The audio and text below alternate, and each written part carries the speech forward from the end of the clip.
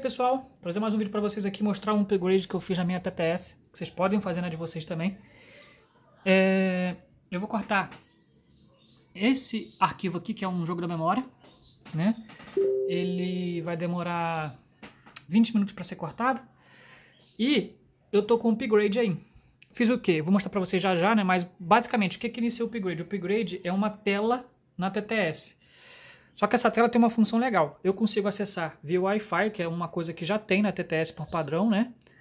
Só que eu consigo fatiar aqui. Eu vou e salvo o G-Code. Eu salvo o G-Code clicando nessa opção salvar G-Code, coloco numa pasta específica, venho nessa tela aqui para não ter que conectar com fio, né? De repente só a CNC tá longe, eu posso fazer com fio também, não tem problema, que eu já fazia assim, né?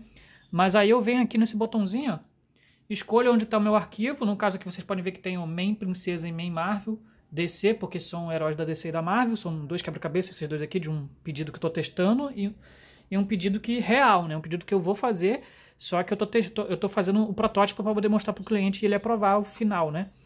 E vocês podem ver aqui que dá diferença, né? Quanto mais arquivo, quanto maior, mais detalhado o arquivo, maior fica. Então tem diferença, sendo que os dois quebra-cabeças são do mesmo tamanho. Quebra-cabeça não, jogo da memória. O que eu fiz? Eu mandei o arquivo via Wi-Fi para a máquina. Então se a máquina estiver dentro da sua rede Wi-Fi, você consegue mandar sem fio para o cartão de memória que tem interno nela. O limite é o cartão de memória. No caso desse aqui, ele tem 3.68 GB e está usando 3.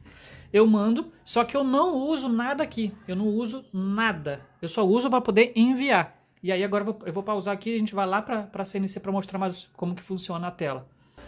Então, pessoal, tá aí. Desculpa o barulho que vocês vão ouvir aí de música, o pessoal falando, que tem academia aqui do lado da minha casa. Mas bora lá.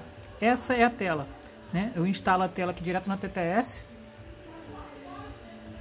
Clico aqui, eu consigo fazer home, consigo ligar o laser, fazer o hard home aqui, né? E tem o soft home também, que são duas paradas diferentes. Então eu consigo mexer aqui, mudar a velocidade, o tanto que eu quero que o Y sobe, que é 0.1, 1 e 10. Eu consigo mexer no laser, consigo fazer bastante coisa aqui. Mas eu vou mostrar para vocês agora já um corte, né? Que é um teste que eu estou fazendo. E outra coisa, a gente consegue conectar pelo Wi-Fi por aqui.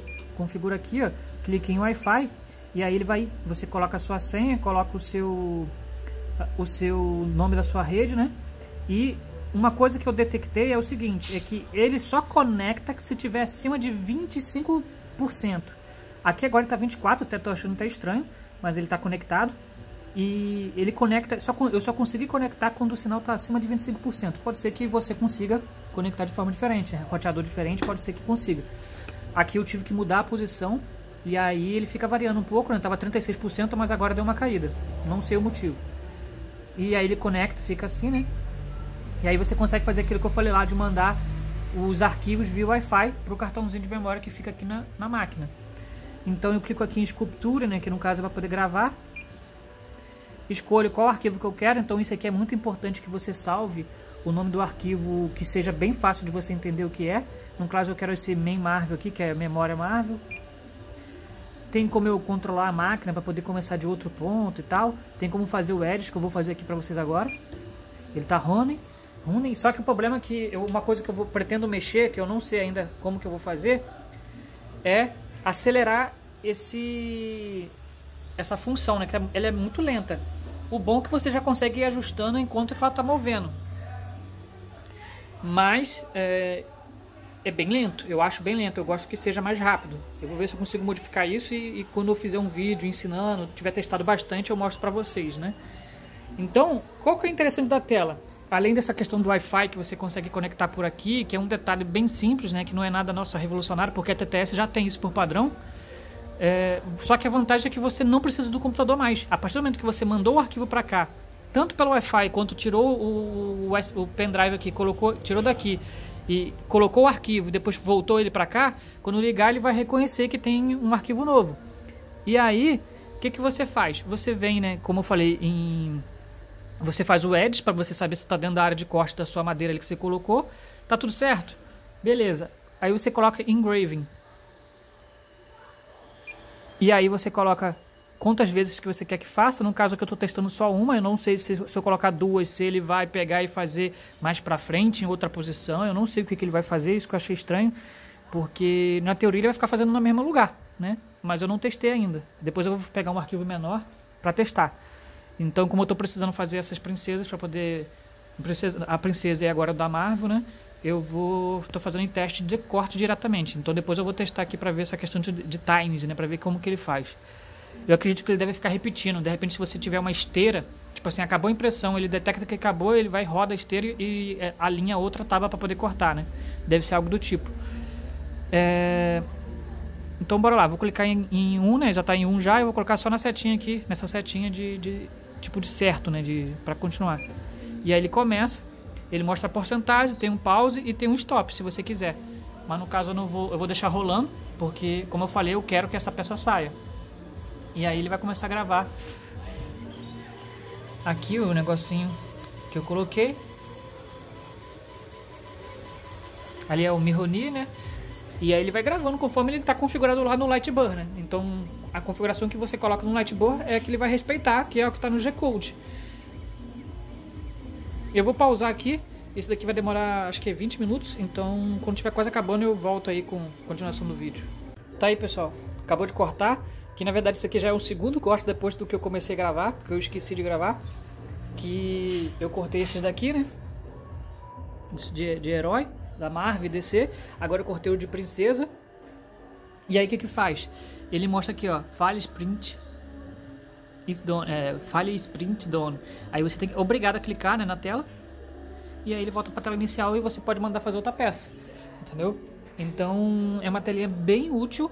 Porém, assim, não é nada mega blaster que você tem que ter, que não tem como viver sem. Dá pra viver sem, porém, a vantagem dela que eu considero bastante, quando eu vi ela a primeira vez, o nosso amigo... esqueci o teu nome dele agora, deu um branco aqui. O Guardia, se não me engano é Antônio, eu não lembro agora. Eu sei que é o Guardia, né? Que ele tem lá o projetinho de impressora 3D, né? Então, o cara, gente boa demais, me ajudou bastante mesmo. Basicamente, o problema maior que eu tive nela aqui foi a questão da conexão Wi-Fi, porque como eu estou longe da minha internet aqui, da rede, eu acabei ficando com pouco sinal e ela não conecta de jeito nenhum se tiver com pouco sinal. E aqui no caso ela estava conectada, está com 22%, agora está conectada, mas é bem complicado se o sinal estiver fraco, né? O meu estava bem fraco, inclusive está agora, né? Que ele estava mais forte, estava 36%.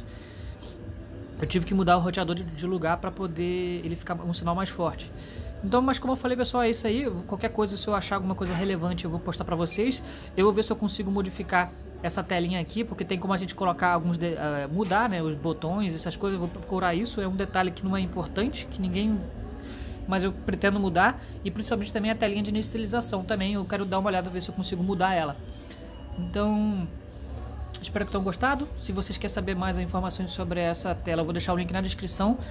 Lembrando que no caso a minha TTS ela veio com a placa MKS LTS versão 1.1, e aí essa telinha serve nela. Se for uma placa que não seja, principalmente não seja da MakerBase, provavelmente não vai funcionar. Se for uma da MakerBase LTS versão 1.1 vai funcionar. Se for uma MKS DLC 32 vai funcionar, que essa tela é própria para essa DLC, né? Agora a LTS a gente consegue funcionar também, e outras placas eu já não sei, né? Porque essa placa aqui, essa tela foi feita para DLC, para MKS DLC, não para LTS, mas ela funciona também. Então eu vou tentar fazer, vou testar mais, ver se não vai dar nenhum bug, se não vou perder impressão por conta dessa tela, por alguma coisa que aconteça, qualquer coisa. Eu vou testar mais tempo, né? Que eu acabei de instalar ontem. Tô cortando aqui, tá funcionando, como vocês viram aí, tá gravando bem direitinho. Só que eu tenho que testar para poder fazer um tutorial, ensinar vocês. E então eu deixo todos os méritos aí pro Guardia lá, porque quem conhece sabe, o cara é fera. Me ajudou bastante, né? Basicamente não tem nada que fazer, né? Basicamente que eu tava com muita dúvida é a questão do Wi-Fi, porque tipo, eu passei o firmware, ela funcionou. E aí o Wi-Fi não conectava de jeito nenhum. Aí eu troquei muita ideia com ele pra gente tentar arrumar e não conseguiu. Mas fora isso é muito simples, é muito fácil a instalação. Tem que instalar um firmware novo, né, que também é uma coisa que eu já falei. Então, fora isso, é muito tranquilo. Eu acho que o maior upgrade que eu vou fazer vai ser a questão de ligar e desligar o Air Assist, que isso também eu acho que é bem mais importante do que a telinha. Mas a tela também é legal porque você tem a economia de energia no final das contas, e isso é importante até para precificar o produto e você economizar energia e ao mesmo tempo ter um lucro maior, né? Então, pessoal, espero que tenham gostado. Deixa aquele like. Se quiser o vídeo tutorial, deixa aí, pede aí na descrição, nos comentários, que você quer o tutorial ensinando a instalar essa placa, essa telinha, né? Então, valeu, falou e fui!